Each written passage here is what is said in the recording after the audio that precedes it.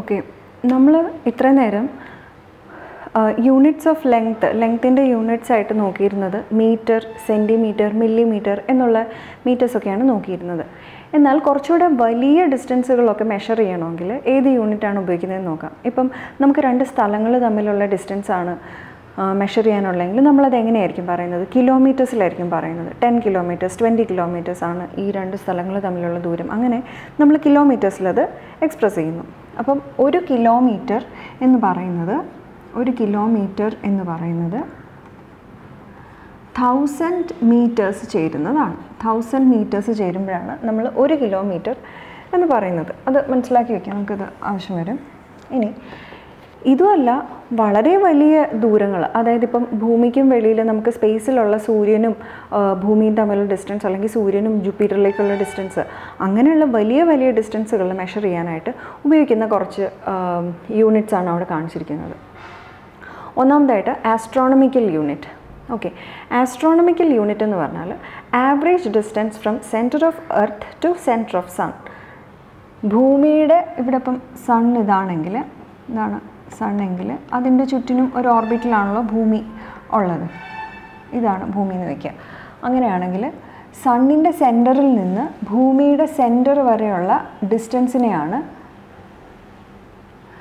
Astronomical unit എന്ന് പറയുന്നത്. ഇവിടെ ഒരു കാര്യം ശ്രദ്ധിക്കുക, ആവറേജ് ഡിസ്റ്റൻസ് എന്നാണ് പറഞ്ഞിരിക്കുന്നത്. ഇപ്പം ആവറേജ് നമ്മൾ എപ്പോഴാണ് എടുക്കുന്നത്? പല നമ്പേഴ്സ് വരുമ്പോഴാണ് നമ്മൾക്ക് അതിൻ്റെ ആവറേജ് എടുക്കേണ്ടി വരുന്നത്.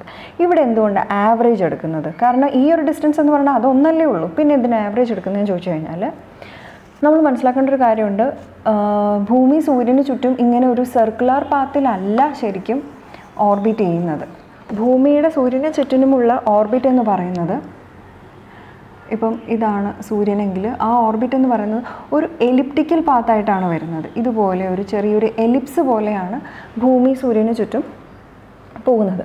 അപ്പോൾ നമുക്ക് ഒരു വർഷത്തിൽ പലപ്പോഴും ഇപ്പോൾ ഭൂമി ഇത്രയും അടുത്ത് വരുന്ന സമയങ്ങളുണ്ട്, സൂര്യൻ്റെ അടുത്ത് ഭൂമി വരുന്ന സ്ഥലമുണ്ട്, ഏറ്റവും ദൂരെ വരുന്ന സമയങ്ങളുണ്ട്.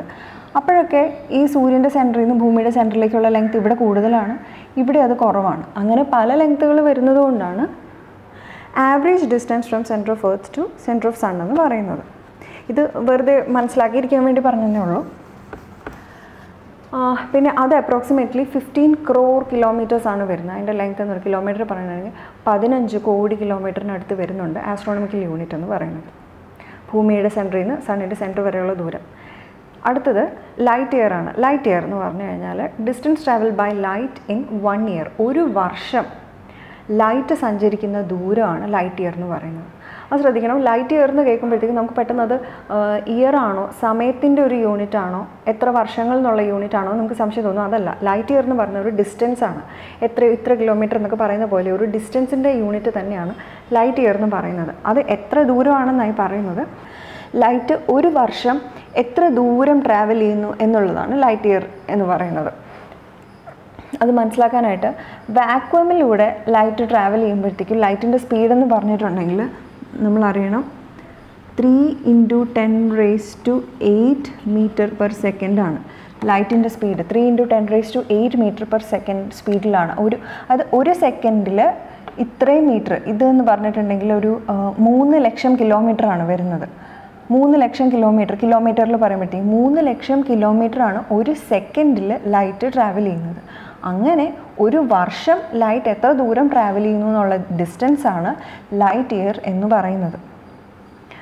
ഓക്കെ, നെക്സ്റ്റ് എന്ന് പറഞ്ഞത് പാർസെക് എന്ന് പറഞ്ഞാൽ പാരാലിറ്റിക് സെക്കൻഡ് എന്നുള്ളതിൻ്റെ ഒരു ഷോർട്ട് ഫോം ആയിട്ടാണ് പാർസെക് പറയുന്നത്.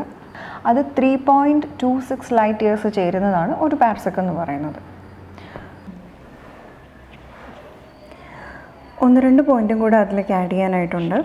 അതായത് ഒരു ലൈറ്റ് ഇയർ എന്ന് പറയുന്നത് എത്ര കിലോമീറ്റർ കൂടുന്നതാണെന്ന് നമുക്ക് നോക്കാം. അത് 9.46 × 10⁻12 കിലോമീറ്റേഴ്സ് ചേരുന്നതാണ് ഒരു ലൈറ്റ് ഇയർ എന്ന് പറയുന്നത്. ഒരു ലൈറ്റ് ഇയർ എന്ന് പറയുമ്പോൾ 9.46 × 10⁻12 കിലോമീറ്റേഴ്സ് ചേരുന്നതാണ്. പിന്നെ ഒരു ഭൂമിയിൽ നിന്നൊരു സ്റ്റാറിലേക്കുള്ള ഡിസ്റ്റൻസ് ഒക്കെ നമുക്ക് നോക്കാനുണ്ടെങ്കിൽ അതൊക്കെ മിക്കവാറും എക്സ്പ്രസ് ചെയ്യുന്നത് ലൈറ്റ് ഇയറിൽ ആയിരിക്കും. അതല്ലെങ്കിൽ ചിലപ്പോൾ കൂടുതൽ ലൈറ്റ് ഇയേഴ്സ് ഒക്കെ ഉണ്ടെങ്കിൽ പാർസെക് എന്ന് പറയുന്ന യൂണിറ്റ് ഉപയോഗിച്ചിട്ടും എക്സ്പ്രസ് ചെയ്യാറുണ്ട്.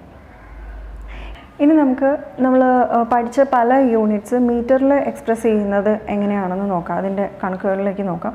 അതായത് നമുക്കറിയാം 1 കിലോമീറ്റർ എന്ന് പറയുന്നത് എത്ര മീറ്റേഴ്സ് ചേരുന്നതാണ്?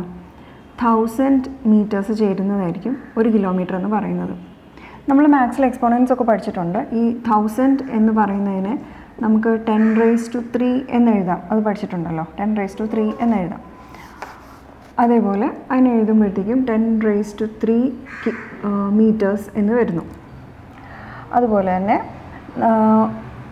100 സെൻറ്റിമീറ്റേഴ്സ് ചേരുമ്പോഴാണ് 1 മീറ്റർ ആവുന്നത്, അല്ലേ? അപ്പം 1 സെൻറ്റിമീറ്റർ എന്ന് പറയുമ്പോഴോ 1/100 മീറ്റേഴ്സ് ആയിരിക്കും. 1/100 മീറ്ററിനെ നമുക്ക് 10⁻² എന്ന് വരും. 100 ആയിരുന്നെങ്കിൽ 10⁻² എന്നും 1/100 ആയതുകൊണ്ട് 10⁻² എന്നും എഴുതും. അതാണ് അതിൻ്റെ രീതി. അങ്ങനെ എഴുതുന്നു. 1 centimetre is equal to 1/100 metre, അതായത് 10⁻² മീറ്റർ. അതേപോലെ 1000 മില്ലിമീറ്റേഴ്സ് ചേരുന്നതാണ് 1 മീറ്റർ എന്ന് പറയുന്നത്. അപ്പം 1 മില്ലിമീറ്റർ എന്ന് പറയുന്നതോ 1/1000 മീറ്റർ ആയിരിക്കുമല്ലോ. അതെഴുതുന്നു. 1 millimetre is equal to 1/1000 metre is equal to 10⁻³ metre.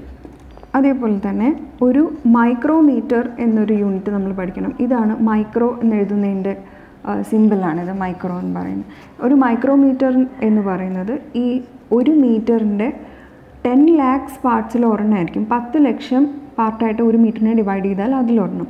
അപ്പം ഇവിടെ ഇതേപോലെ 6 zeros ഉണ്ടായിരിക്കും.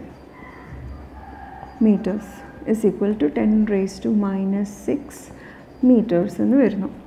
ഇതേപോലെ തന്നെ 9 zeros ഉപയോഗിക്കുമ്പോഴത്തേക്കും ഇതിപ്പോൾ മൈക്രോമീറ്റർ എന്ന് വിളിച്ചതുപോലെ അതിനെ നാനോമീറ്റർ എന്ന് വിളിക്കുന്നു. നാനോമീറ്റർ 1 നാനോമീറ്റർ NM എന്നാണ് റെപ്രസെൻ്റ് ചെയ്യുന്നത്. അതായത് 1/9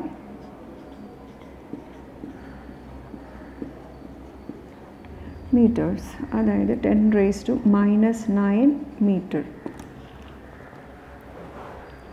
ഇനി ഒരു പ്ലാസ്റ്റിക് ബാഗിൻ്റെ ഒക്കെ തിക്നെസ് നമ്മൾ സാധാരണ എക്സ്പ്രസ് ചെയ്യുന്നത് മൈക്രോൺസിലാണ്. മൈക്രോമീറ്റർ, ഈ മൈക്രോമീറ്റർ ഉപയോഗിച്ചിട്ടാണ് പ്ലാസ്റ്റിക് ബാഗിൻ്റെ ഒക്കെ തിക്നെസ് എക്സ്പ്രസ് ചെയ്യാറുള്ളത്.